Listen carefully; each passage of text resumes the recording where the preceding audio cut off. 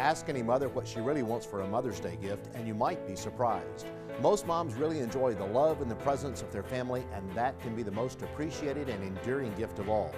Hearing loss can make the world seem like a different place, a place where you don't seem connected to your loved ones. From now until May 24th, everyone that comes in for a hearing test in any of the Southern Hearing offices will be entered into a drawing for a free pair of hearing aids.